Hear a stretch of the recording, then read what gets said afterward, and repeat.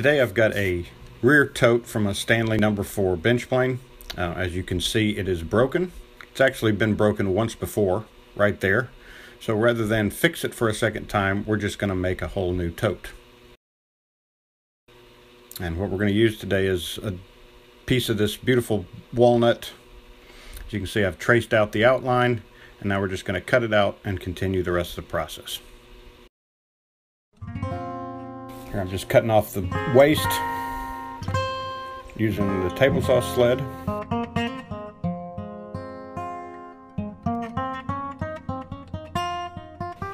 Make sure you leave the top and the bottom flat so you can drill the counterbores and the through hole at the appropriate angle. And then we'll take it over to the bandsaw where we'll rough out the shape and get ready for the carving. Now you could do this if you didn't have a bandsaw. You could do it with a coping saw or a frame or turning saw, or you could even do it with a powered jigsaw. So now on to the carving. I'm going to use a bunch of different tools to do the carving. Here I'm using a microplane. I've got both a flat and a curved microplane. And I also use a round file, a half round file, and then you'll also see me use a scraper and a carving chisel during this process.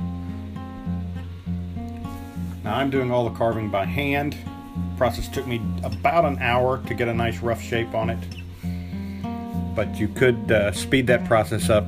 I've seen guys use roundover bits on router tables to do the initial rounding, belt sanders. There's all kinds of different ways to do this carving. I'm just using the tools that I have, but you could really do it with a belt sander and some hand sanding, and you could probably do the entire project with just those tools. Just go back and forth from one side to the other and try and make all the transitions nice and smooth and make them fit your hand. That's one of the nice things about making a replacement tote, is that you can make it comfortable for you.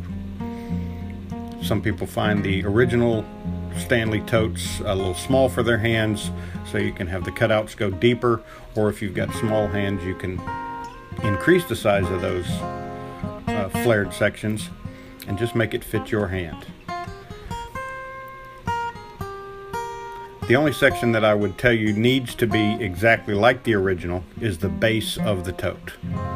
Some Stanley planes have a raised area where the tote goes, and your tote needs to fit that area. You don't want it hanging over, or you don't want it not to reach the edge of that. So look at the original tote that you've got, if you've got it, or the base of the plane, and match that base exactly to that raised area if you have one.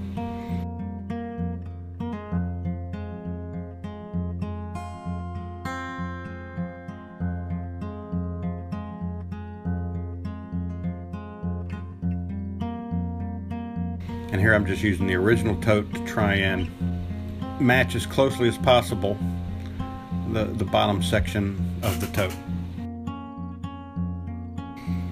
I think the most challenging portion of this whole process is holding the work.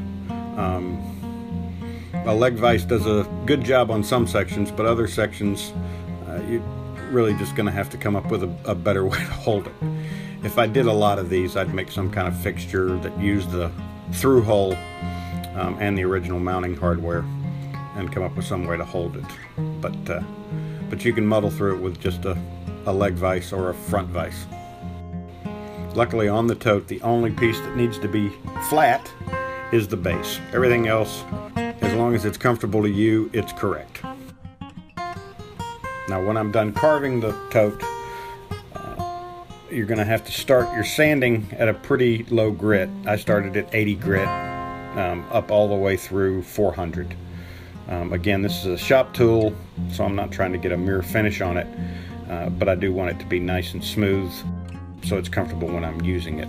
I'm not going to put you guys through the pain of watching me sand through all those grits, but that process takes almost as long as the initial carving. And that could be reduced depending on how smoothly you did the carving.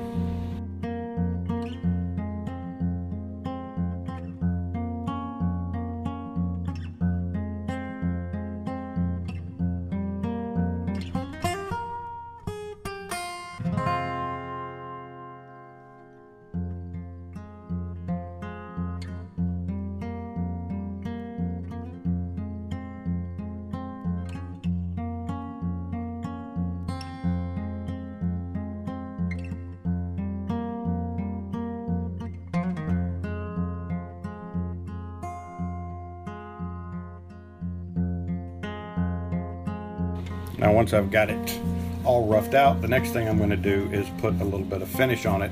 Again, this is after I've sanded to 400. The finish that I'm using is just boiled linseed oil. I like my handles, whether it's plain handles, hammer handles. I like the feel of boiled linseed oil and no other finish on the handle, so that's what I'm doing.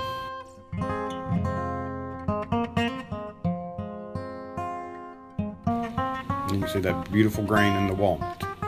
So now we're going to attach it to my number 4 plane.